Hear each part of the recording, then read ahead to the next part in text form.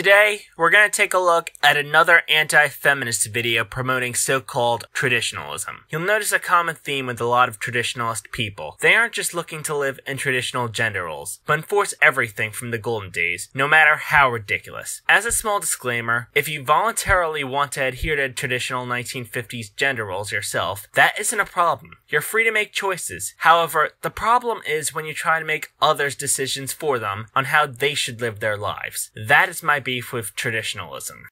Hey, young miss. Young miss, yeah, you. Do you like diversity? I sure do. Well, there's nothing more supportive of diversity than traditional values. Because 1950s style conformity where everyone's houses and lawns look the same is the epitome of diversity, right? Traditional values? What's that? Well, I'll show you. Your mom and dad work as a team. While dad is off to work bringing home financial stability,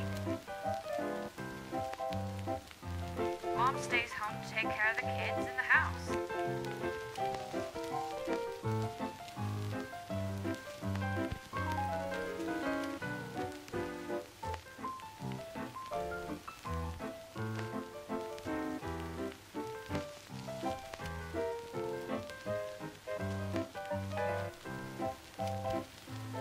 That simple. Nope, that's traditional gender roles, which I don't have a problem with as an individual choice. Traditional values go way beyond that and include some authoritarianism. Oh, I see.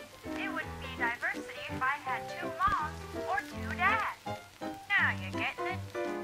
These are called gender roles, and it's important to remember that there are only two genders. Homophobia and transphobia, all in one sentence. The only thing missing was some casual racism. Wait a minute, missus. Are you saying that gay marriage is bad? Of course not. There can be very loving gay families as well as abusive straight families. However, there is no societal benefit to gay marriage at all. Straight families produce children, aka the future. Hey, remember last year when I responded to Rage After Storm's The Issue with Misunderstanding Gender Roles video, where she ended the video with racial propaganda? We're dying out and it's not good. Because whilst you're deciding whether to buy a Chipotle burrito every day for 97 years or having a child, these people are getting kid after kid after fucking kid. This video is basically a diet version of that, except replace racist propaganda with homophobic propaganda. But gay couples can adopt, right? Yes, they can indeed. But that's still because of a straight relationship somewhere. Hey, think about this. In a gay marriage, you're only experiencing love from one gender growing up. Growing up in a straight family, you learn the variety of two different kinds of love and nurture and care. It's more fulfilling. Even if one would disagree, an undeniable fact is that only straight marriages produce children. The future. Gee, missus, that all sounds a little bit bigoted and misogynistic to me. Are you a Nazi? When the straw man you created does a much better job at showing the inaccuracies of your argument than I ever could, you're doing something wrong. And the sad thing is, this is only just the intro skit. We haven't even gotten to the main part of this video yet. Strap in and hold on, as this is going to get ugly. Welcome to another salty circus.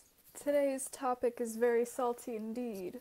Traditional values, otherwise known as keeping it classy. When many hear traditional values, they think good manners. As you're about to find out, that is not what's meant here. And in fact, from my experience, people on the left tend to actually have better manners than so-called traditionalists. Now let me explain that whole skip thing that I just happened on traditional marriage. Disclaimer, I have a lot of gay friends. It wouldn't be a shitlord video without the obligatory, I can't be a bigot. I have friends from the group I'm about to demean and dehumanize. No, I don't hate gays or wish any evil upon them. You don't have to be Fred Phelps to be a homophobe. If you think any group of people should be denied rights because of who they are, you are, by definition, a bigot. However, I do not stand for gay marriage, for the politically scientific fact that gay marriage does not benefit society whatsoever. I mean, do you really think the universe is going to thank these guys for anything? Do you think the universe is going to thank you for anything? No. The vast universe we live in, if it were a sentient being, wouldn't care about the goings-on of a random hunk of space rock orbiting around a star. Regardless, we live on a hunk of space rock, so it does impact us. To say that gay marriage doesn't benefit society at all is not only disgusting and hateful, but factually wrong as well. When two people who love each other have spent their entire lives together, why should they be denied the legal benefits that come with marriage that straight couples can enjoy? Why should a man who's been with another man, or a woman who's been with another woman, not be the first in line for the inheritance or life insurance money when their partner passes away? Marriage isn't just about walking down the aisle of a church. Children are the future, and whether or not that child was adopted by a lovely gay couple, he or she is still the product of a straight relationship. A child that was adopted or is still in the adoption process at the foster homes and stuff, they have already been rejected by their biological parents. Wrong, wrong, wrong. Have you heard of test tube babies? Made by scientific breakthroughs, sure, but that puts a monkey wrench in your you need a mom and dad. Also, what about situations where both parents are dead, and the child is an orphan, and the parents had no say in the matter? Besides, even in situations where the child is given up for adoption because of the parents rejecting the child, such a judgmental choice of words, by the way, wouldn't you rather it be raised in a healthy family environment than one where the child won't be healthy? Same-sex couples adopting them and loving them is great and all, but it doesn't really teach them that there is more than one way to receive love. On the contrary, it shows them that you can have two dads or two moms, and that's different from a mom and a dad. Unless the child is completely isolated from all other children, they'll know perfectly well about other forms of relationships. There is a difference between the way a man and a woman show love. They show love differently. Traditionally, a mother is nurturing, compassionate, emotional, and a father is the protector, the strong head, the leader.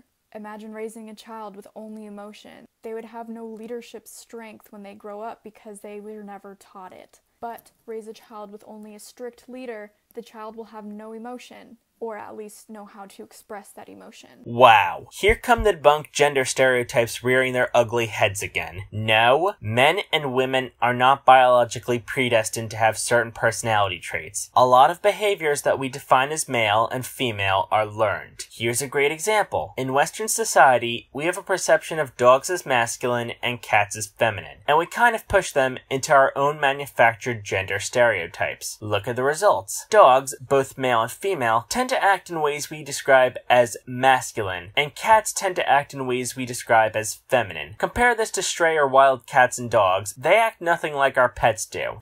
Diversity and balance is key. Leftists constantly promote diversity, but then want same-sex marriage, safe spaces, one-race movements, one-gender movements, only accepting non-white, non-male promotees.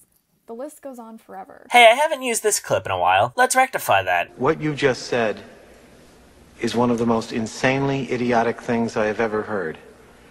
At no point in your rambling, incoherent response were you even close to anything that could be considered a rational thought. Everyone in this room is now dumber for having listened to it. That's what leftists define as diversity? No, I'm not saying that a gay couple can't raise a child with a healthy, balanced meal of love. Yes, you are. You're saying because you believe in outmoded gender stereotypes that a gay couple shouldn't adopt. The bottom line is that teamwork, diversity, morality, yin and yang are mostly found in traditional family homes. And non-traditional homes. And single-parent homes. Studies have shown that most housewives are more satisfied than working women, and that gender roles bring more happiness. Happiness defined as fulfilled, not happy as in the weed man isn't dry. And studies have shown that house husbands are happier on average. However, we're defining happy as lower levels of stress, which is fallacious. An actor or actress, a musician, anyone who has an art job that requires a ton of elbow grease is often happy, but very stressed out, especially when they're not bringing home the bacon and have to take a second job in order to pay the bills. Traditional values also collide with today's polyamorous society. Polyamorous society. I wish society was accepting of polyamory, as you right-wingers like to pretend it is. Another statistic even shows that chastity before marriage is healthier in the relationship. 16 of the married people who were interviewed waited until marriage. Did you know that 96% of all statistics are made up on the spot? The same study also found that 4 out of 3 people don't understand fractions. A study by the same institute showed that 100% of people who consumed dihydrogen monoxide became dependent on it to the point that withdrawal from it meant eventual death. Of that 16%, relationship stability was 22% higher than the rest of them. Overall fulfillment and satisfaction was 20% higher. And sex life was 15% better than the people who didn't wait. Assuming these studies aren't total horseshit, have you looked at other factors? Like maybe they had nothing to reference them against? Also, what does this have to do with gay people? There are gay people who are virgins until marriage. But I know why you're jumping into left field. Pushing repressive values of the church seems to be the in thing these days. I have to wonder, do you practice what you preach, or are you another Lauren Southern? Communication was even 12% better between the two. People's overall benefits who didn't wait till marriage were about half as those who waited. Raise a child in a less or more functioning home. Which is right and which is left? Wrong. Maybe the people who reported greater happiness could be best compared to children who have never left their home county, and going to the beach means the sandy, rocky shore of a small local lake. Compare this to kids who go to the beach a few times a year, the one by the ocean. The first set of kids will say they go to the beach more. I will say I don't know for sure, but I'm at least willing to look beyond the numbers and investigate them further. How can you celebrate diversity with same-sex marriage? I dive into the whole don't make bakers make your wedding cake for a gay marriage if they don't want to, let them lose business on their own, if it hadn't been beaten to death already. I bet like all free market conservatives, you probably would lose your shit if the same bakers refused to make a Confederate flag cake. Or for a more accurate example, if a gay bakery opened and refused to make a cake for a straight couple. Suddenly, you don't be pro-free market. Seeing conservative reactions to Nike says it all. There's tons of legitimate reasons to hate Nike, and yet right-wingers pick the most asinine one. Let's make this simple. You remember when we were kids and we used that 3 players but 2 controllers system? We would swap out the losers. It was efficient and fair, no matter how much you cried. Fair because you didn't have the right to the winner's product of labor. And it was a rule that we all abided and benefited from. It's the perfect system. That's capitalism. That's literally capitalism. You idiots. Yeah, I'm an anarchist, so your capitalism's the perfect system bullshit doesn't work on me. Also, your analogy is kind of flawed, because it was an agreed upon system between players. A capitalist system between the 3 players would be the winner gets to take ownership of the games entirely and bring them back to their house, regardless of whether or not it was agreed upon. Because what if the winner is so good that he starts a monopoly on the controller and just hogs it? Well, that's when mom comes in and reinforces taking turns. Government regulation. The only thing besides protecting our country our government's good for. Wait, so you're not really promoting laissez-faire capitalism. You're agreeing that there needs to be limits on people hogging all the resources, right? Government should stay out of our marriage and stay out of our game playing, unless it gets too intense. Sounds like you actually want government to get involved and ban gay marriage. I hate to break it to you, but marriage and government have been a thing for centuries. It hasn't been a solely religious function for ages. That's a metaphor. Straight marriage works. By straight marriage, you mean straight-only marriage, of course. Did you know that there was a time when interracial marriage was illegal? And before that, a time when marriage between people of different class standings was illegal? And also there was a time when interfaith marriage was illegal? Hell, some places still frown upon Catholic and Protestant marriages. Capitalism works. And that's why it needs to go. Capitalism works well in that it does what it's supposed to. It's a death machine that works people to death for a single fat cat to gather wealth and must be destroyed.